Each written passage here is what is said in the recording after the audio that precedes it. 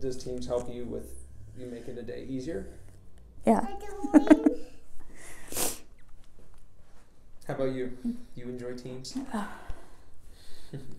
Does it make your life a little easier, Bud, too?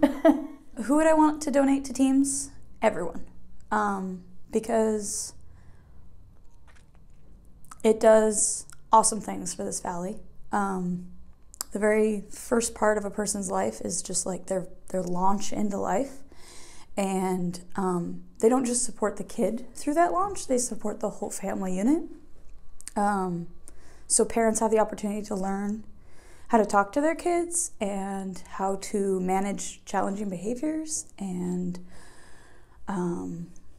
just have support. Like there's other parents that you can talk to here and find connections with.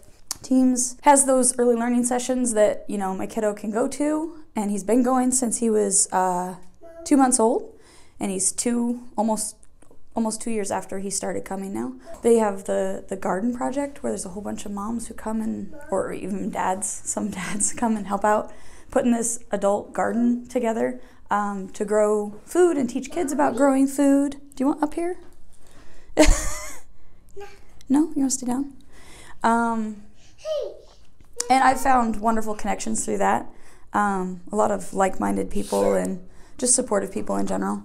When you're like a brand new parent, you have no idea what you're doing, pretty much. They've been a really great resource for us.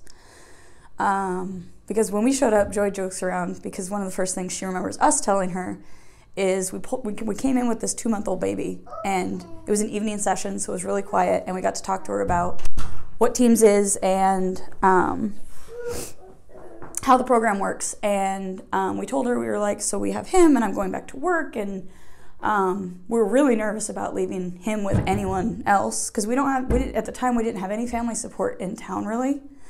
And it's a little scary. It's scary leaving your brand new baby with somebody. And so we're holding him, and the very first thing she took him out of our arms, and she was just cuddling him and talking to us about the program. And that was reassuring because seeing her interact with him was really great. But we told her, we don't know a whole lot about this parenting thing. We know he likes the color red, and he likes lights. So she jokes with us about that because that was like, not the full extent of our parenting knowledge, but pretty demonstrative of our knowledge. And I just feel like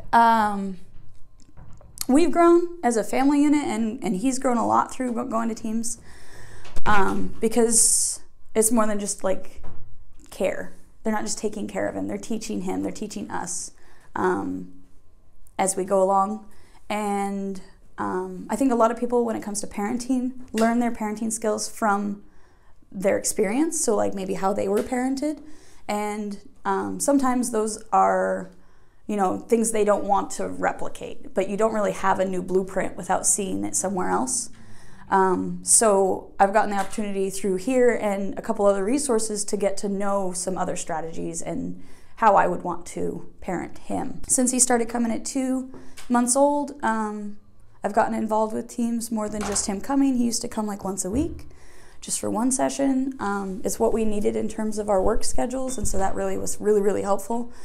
But also I ended up getting involved with the Parent Advisory Board and fundraising, and lots of fundraising. We've done so many different projects to keep the project afloat because it's so important to our family and to the community because it's a quality program.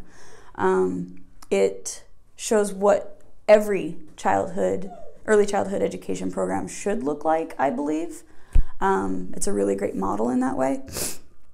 But keeping it going, it's a nonprofit, and so it relies on those donor dollars and fundraising dollars. We've fundraised at the Gorge, and we've fundraised, a bake sale, and we've fundraised the sock hop, and we've fundraised the carnival, and so it feels like we're always in this cycle of, okay, we did this project, we raised this money, okay, what's next? Because we got to keep raising money to keep it going.